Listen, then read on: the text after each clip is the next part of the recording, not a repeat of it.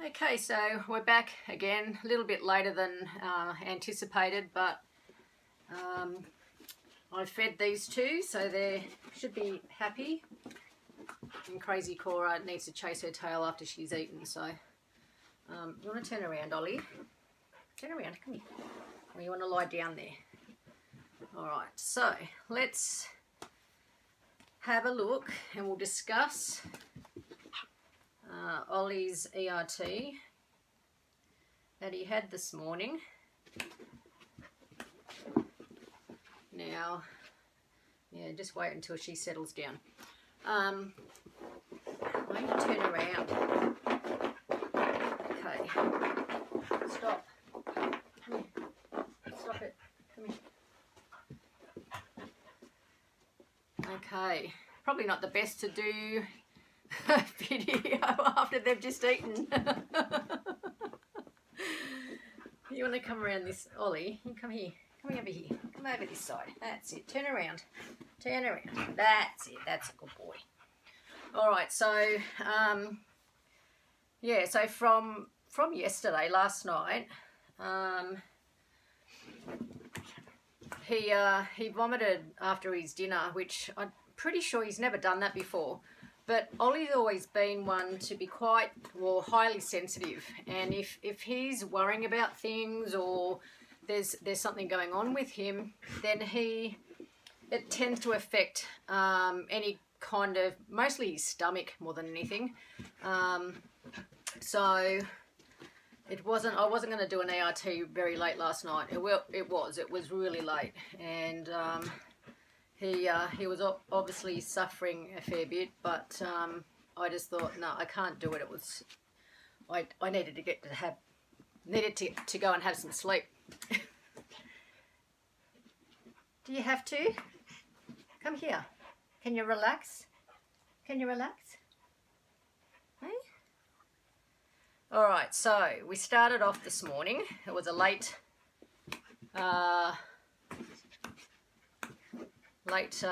morning rise this morning. And let me just scroll down to Ollie's info. All right, so yeah, so from last night, as mentioned in the photos that I posted with the ERT that I did, sort of before and after, I mentioned that you know, while I took him out, he was actually eating grass quite obsessively. I mean, he normally does eat a fair amount of grass, and it's like, where's her off button? Seriously, come here. Hey. But it was really over the top last night. Yeah, okay. And as mentioned, I gave him 2 doses of the China homeopathic 30C potency. And that was about sort of the first one, and then I did the second one about a half an hour later. So when we went in to do the session, I always check to make sure that, you know, that even the animal also consents to it. And yes, I got the go ahead to do that for him. So what came up first was energy imbalances, and he's a good boy, aren't you? He's a good boy. There was a misalignment, and it showed up both his lungs, and both the lungs were unhappy, and the cause for the unhappy lungs was dehydration, and he wasn't drinking enough. So I actually checked that it was either, I mean, I know that the water, it couldn't be the water because they do drink very high quality water, but he wasn't drinking enough, and that was the downfall. Even though I balanced that up, the lungs were still unhappy, and so there was an association with those, with the unhappy lungs, and it was a colour deficiency. So again, when we look at any of imbalances in the body, we're talking energy, and colour has a frequency. And it was quite interesting that he's actually had a colour deficiency before, and guess what colour it is?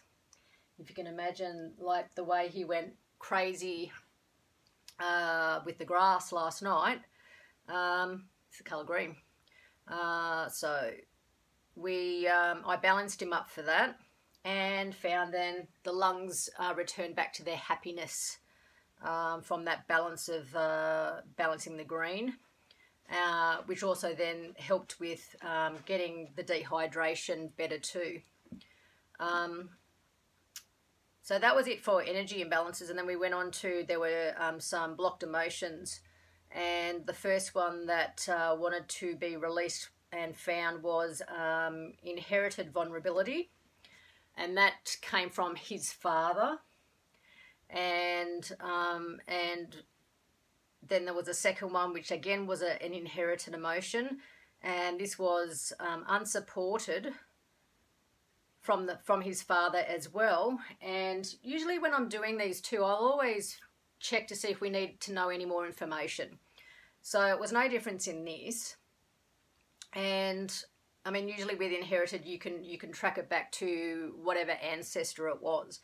And what I found, and then with animals and dogs, we can look at it whether it can be an association with another animal where that trauma or the emotion began, or it can be with people. And in Ollie's case, with these two inherited emotions, unfortunately it was humans from his father, his biological father. He had those emotions, which then Ollie sort of tends to, it's like running in the family kind of thing. And that energy of those two emotions affected Ollie. So quite sad actually when you sort of think about, you know, when particularly with pets, and their associations are connected to people. So, I mean, I don't know the full extent of, you know, his background and where he came from in relation to his breeding, but it just seems to me that, you know, there was no honest, genuine care and love for the breeding of these border collies. But anyway, he's in a happier home now, aren't you? And it's good. So, yep, we did that. Where do we go from there? Okay, oh, I checked, and usually when we're releasing inherited emotions, we can actually check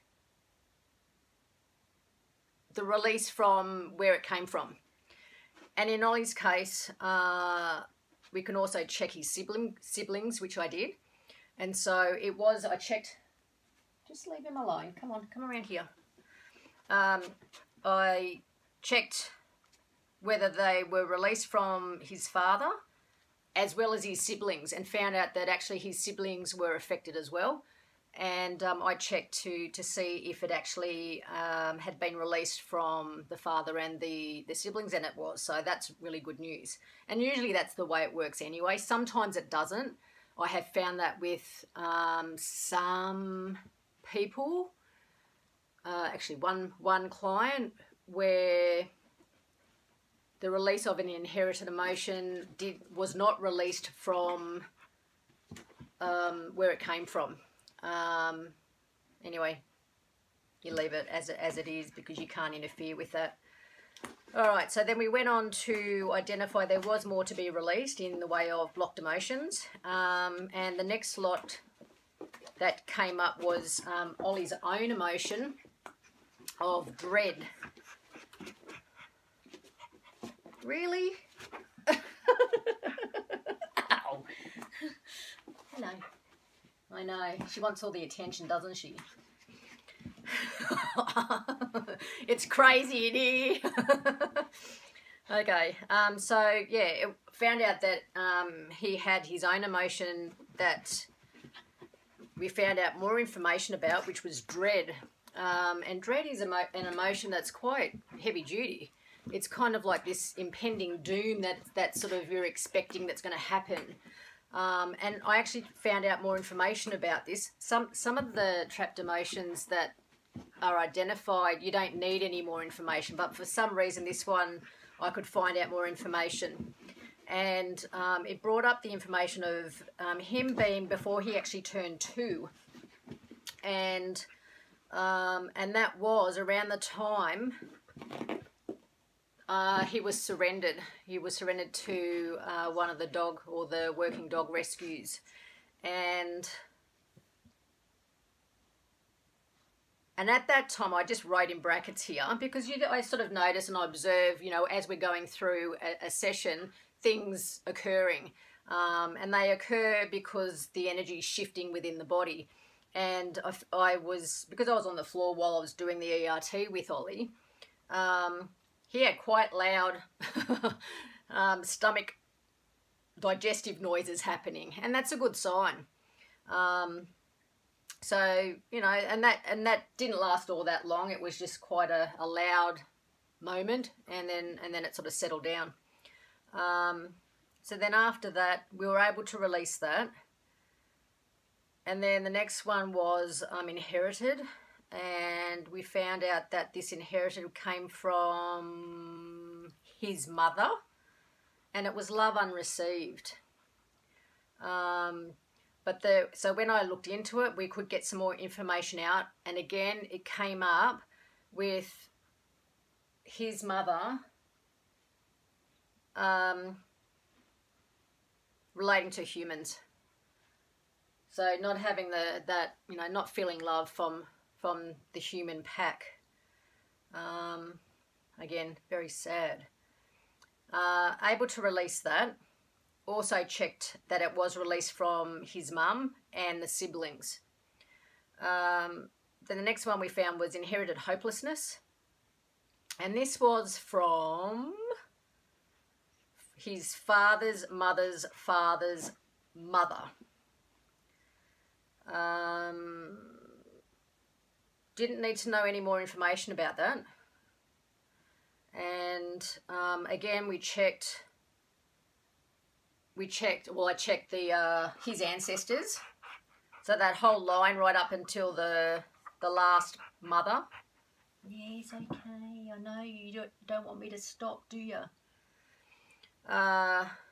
Yep, so really, and the ancestors as well as the energy had affected his siblings. So check them all, and the release through Ollie was able to be released through the ancestors as well as the siblings, which was great.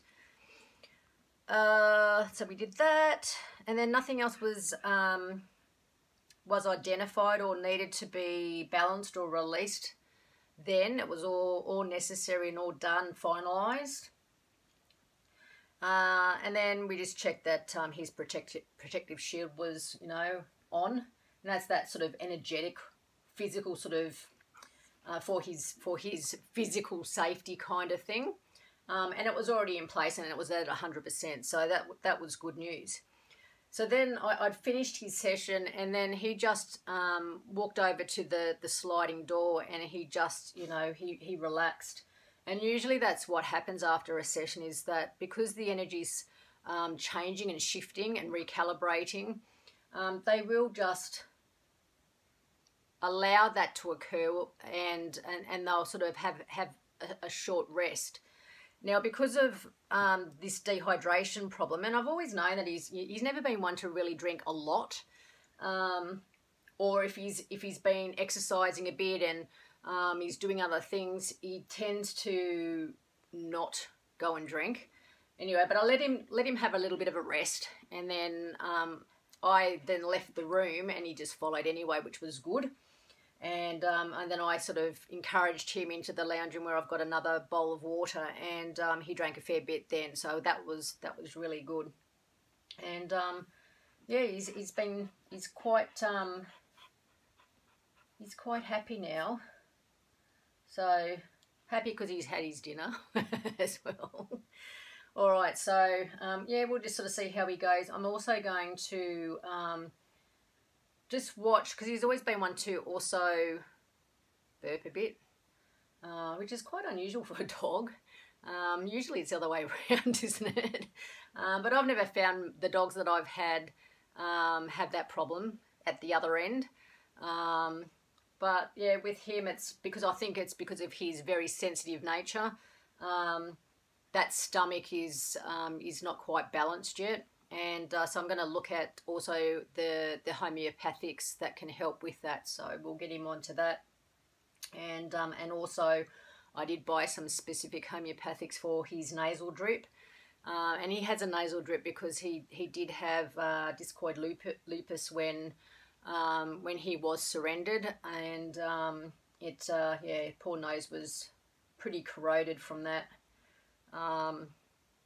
and because of the immune system response to the effects of what he suffered with, he just gets this clear nasal drip. I mean, he doesn't have an infection or anything, but he just has this nasal drip, and it's just that oversensitive mucus lining. So I'm just going to see if hopefully the some homeopathics might help clear that up. So I'll let you know how that goes when I get onto that. And then we did Kora. So we had a little bit of a break before I did Kora, but she was sort of like giving me these these eyes of like, well, yeah, it's my turn now, Mum. And normally she doesn't. It wasn't like I felt there was anything that needed to be addressed, but it was just because she was looking at me, and it was like, okay, we'll just see if you know, if she requires a session. And yep, she did. And then she came in, she walked in and sort of just lay down while I went through it. So what we found in her was, well, actually, she has been, I'll go into a little bit of information of like her behaviour lately. I mean, it's normal for her, because she's a border collie. She is very overly sensitive to external stimuli. So, of course, if she's outside, you know, and there's movement, there's birds, there's roos, she's looking at me going, what? Where? You know, she highly guards her backyard. So always barking at stuff, but lately it's been over the top. So I don't know whether it was that sort of brought this on, and that's why she even thought that she needed one. Anyway, we found out, and she consented to it, of course. And of course, I wouldn't continue if she didn't give me the consent. And that sometimes happens if I check to see if they do need it, and if they don't need it, then I won't do it.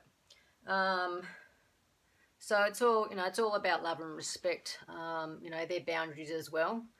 And anyway, so we went on and did her ERT, which found out that the imbalances needed to be looked at first, which are energetical imbalances, which can be from a myriad of different things. Primarily for the body, like it sort of looks more at the body in the way of its energy. So first of all, the imbalance was the category of energies, and we found out that she had an inflammatory energy imbalance, which was associated with a pathogen, and it was mold. Now with mold can come in sort of in a different way, and it's not so much the mold itself, but if it gets internal, the mold is dangerous in its breakdown or its byproducts, its waste products, and that's what causes the symptoms. Even though Kora didn't look like she had the symptoms of it, because she sort of, you know, she seemed quite energetic, but I checked to sort of see the symptoms, and the only way I can really do that is obviously with the pendulum, and the symptoms that are associated with a mold imbalance. And so it tested yes to joint and muscle pain, fatigue and brain fog, which I'll also then get on to what sort of was identified later on, which was really interesting. And it sort of, you can sort of see the relationship between the mold and what was identified later on. So it did mention that, you know, for a remedy of a mold imbalance, to use neem powder. Now I don't have neem powder. And I thought, oh, I wonder if even hemp oil could do it. No, that said no. And then it also mentioned coconut oil. Well, she loves coconut oil. And I checked that, and yeah, I could give that to her to help with the imbalance physically. So balanced it out. That was all good. Nothing else associated with the and the inflammation energy imbalance was also balanced up. Nothing else was associated with that. Then we found that in a nutritional and lifestyle imbalance, dehydration came up, quite surprising, and she does drink a fair bit of water. Now again, I know that it couldn't be our water, the water that I give them, but I still checked it, and it wasn't. It was just she's drinking enough. I checked that she was drinking enough. Yes, she's drinking enough, but I couldn't balance it. I still couldn't balance it out. So there, I found an association with the reasons why her body is dehydrated, and it was found in disconnection. And what was found was a toxin. And again, there's quite a number of different toxins. And when we talk about toxins, we're referring to the energy of that toxin. And toxins can be very heavy and dense and very bad for you, of course. Was found pesticides. Pesticides came up. And I thought, well, that's really interesting because we don't use pesticides in our backyard. And so I checked to sort of see if I could get some more information. Yes, I could get some more information. She's got something. I can hear her running. She's found a toy. Crazy Kora. Yeah, so pesticides.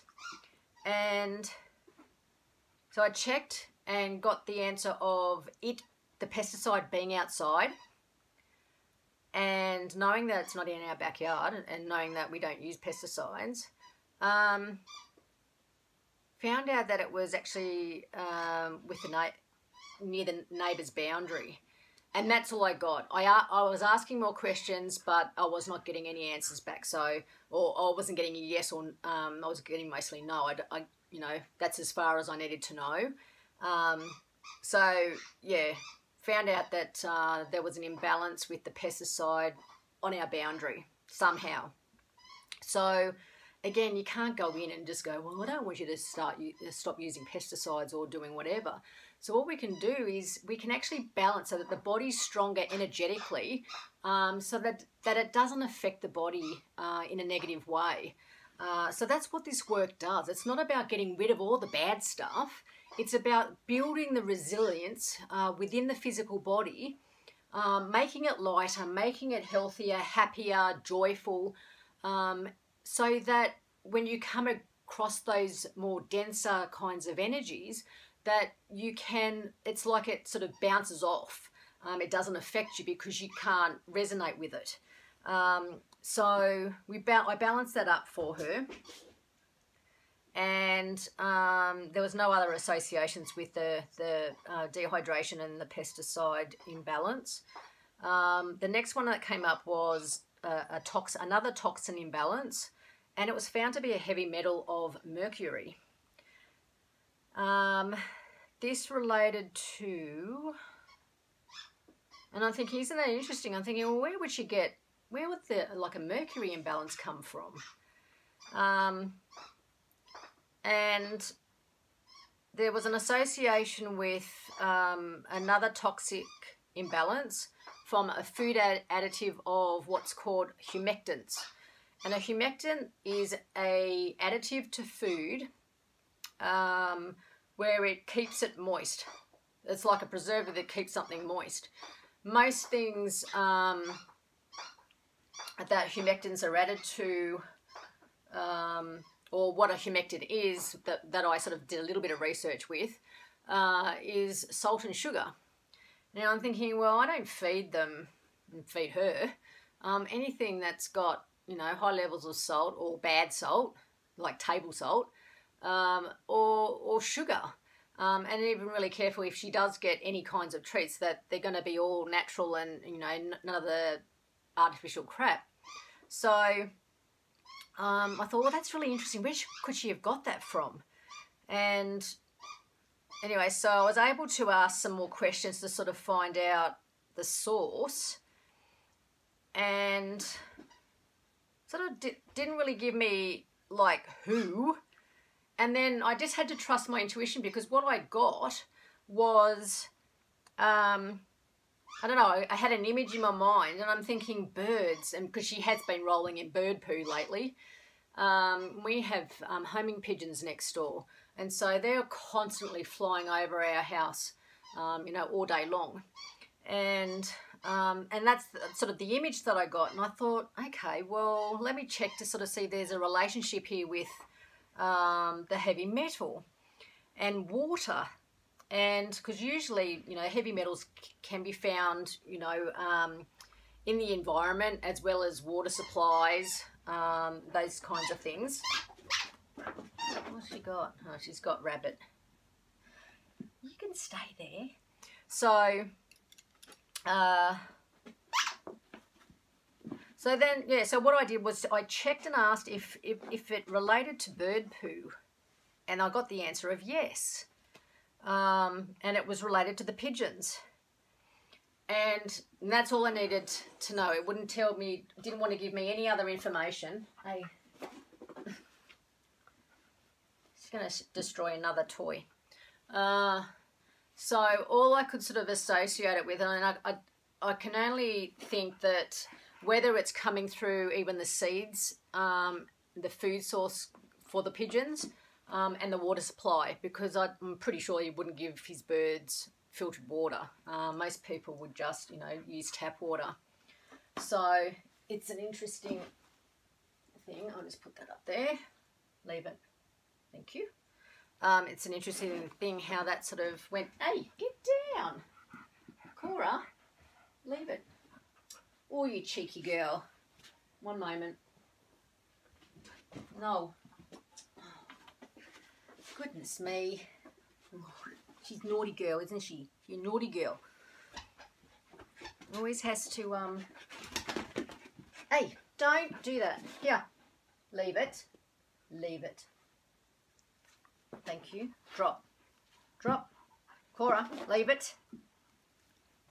Drop. Drop. Thank you. Oh, they're both dropped. Okay. Just have that there. Ew, yuck. Dog slobber on dog toes. Yeah, so it's just interesting in regards to what showed up there with mercury toxicity. Which, as you know, any sort of, you know, some people would know more about it than others. Any heavy metal can affect the brain function and certainly affect the nervous system. And this is what came up next. And what I found was, all right, so it was an imbalance in the circuits and systems of her body. And the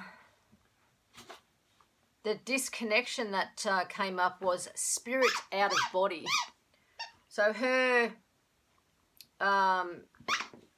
energy of who she truly is outside of being a dog, as crazy as that sounds, but it's true.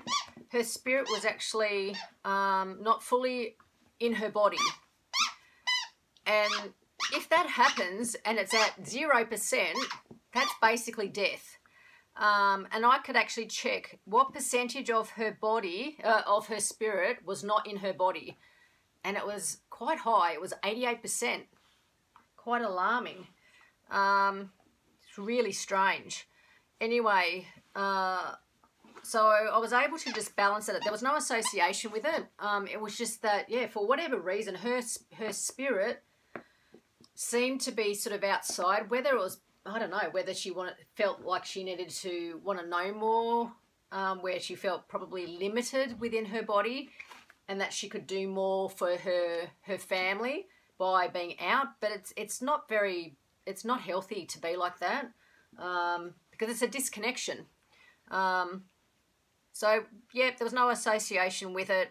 It was just that I needed to balance it up. and balanced it up, and it was then back to 100%. So that was good. I'm sure she sort of was feeling a bit better from that. And then we went on to, there was no other imbalances. We then went on to trapped emotions, which brought up 2, which were her own. Do you have to chew that? Oh dear. Dogs and chewing. Hey? You're not much of a chewer, are you? No. So the first emotion that came up that could be released was pride. Just got to check the time. We're okay. I've got to pick my daughter up from work. Was pride. Now, you can have healthy pride. You know, you have, high self-esteem, confidence. That's a healthy kind of pride. But you can have a negative kind of pride where that's exaggerated. It's over the top. And it can be damaging to the body and to the soul. Goodness. And of course, that's what it was. We didn't need to know any more information about that. And usually if we need to know more information, then it's to do with age mostly. Oh, you're destroying that.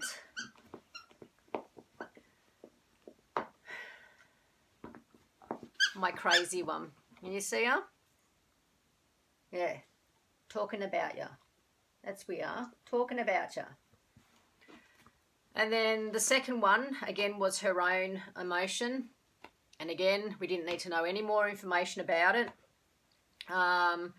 Was abandonment. So we balanced and released those 2 emotions. Nothing else was needed to be released or balanced at the end of that. So that came the end of her... What? That came the end of her session. And then I just checked her protective shield too, and it was already functioning at 100%. So all was sweet and good. She didn't really have much of a rest.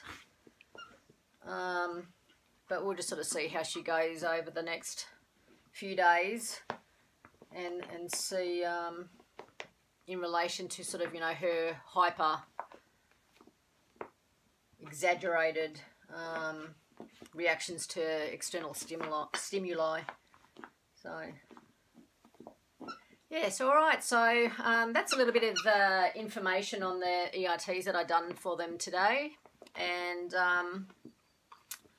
yeah, so if you've got any information or you've got questions in relation to ERT sessions, just send a message, and I'm more than happy to explain them. But just like with people can, really feel the difference because they can talk to you. But when it comes to the animals and dogs, any kind of animal, any kind of pet, you can see in their behaviour, you can see in the way that, their demeanour and the way that they move, the changes that occur with them. It's quite amazing that you can see these differences.